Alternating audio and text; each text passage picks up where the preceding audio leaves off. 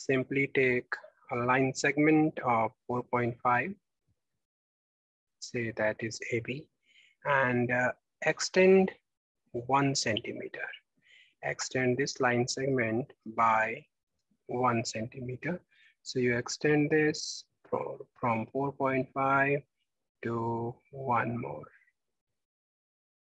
Right, 4.5 is here. Then we extend it to 5.5. Is that fine? 4.5 to 5.5.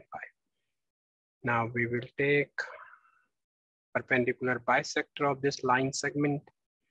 I would rather say the extended line segment. So more than half. And the same more than half arc will be down there from this point. This helps us to locate midpoint of this line segment.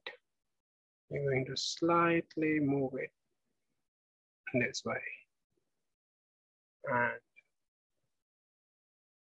join these points. That is the perpendicular. And once you have located the midpoint of this line segment, take this arc and draw a semicircle. Is it easy to draw a semicircle? Yes. Semicircle drawn. Let's see the given line segment that we took. Let's name that as AB. AB was 4.5. Let's write it here. AB is 4.5. And then BC is 1. So from there to C, we are, this much is 1. And then at B, we are going to draw a 90-degree angle. Is it easy to draw the 90-degree angle with the help of protractor? Yes, simply take a point over up here. Yes. We have this point as B. This line is on, yes, 90 degree. Now we would like to draw B. We'd like to join B and this point.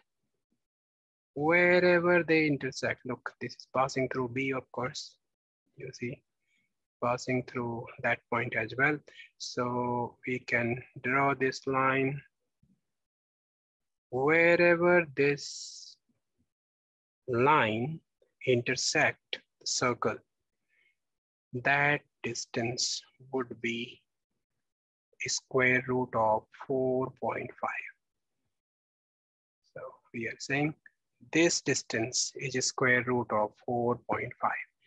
Now we will just draw that line like this, and we can extend our original line segment to form the real number line, and where the point P will represent,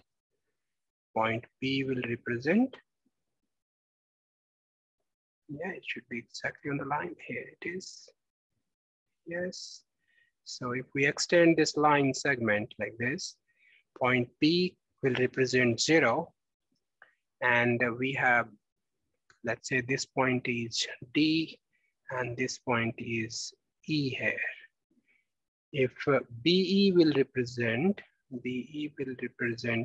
a square root of 4.5. Okay, BE, and this is your number line where B represents 0. B represents 0, and towards the left of this, A will represent negative of 4.5. A will represent negative of 4.5.